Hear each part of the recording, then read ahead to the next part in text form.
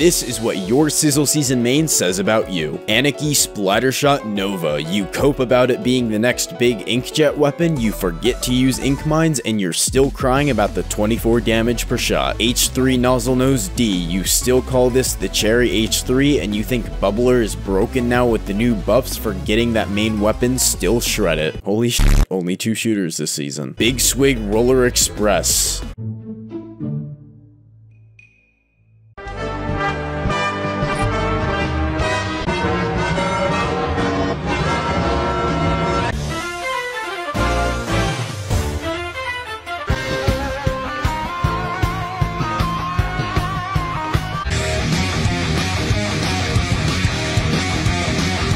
Heavy Splatling Deco. You think this is better than the vanilla kit, you use Kraken while at snipe and it runs out before you can even get to the enemy, and your build is exclusively run speed up. Custom Dually Squelchers. You wish you got missiles instead of chumps, you try to use your chumps as an approach option but die immediately, and you also hate the yellow tip. Light Tetra Dualies. That's what I'm talking about! That's why he's there, baby!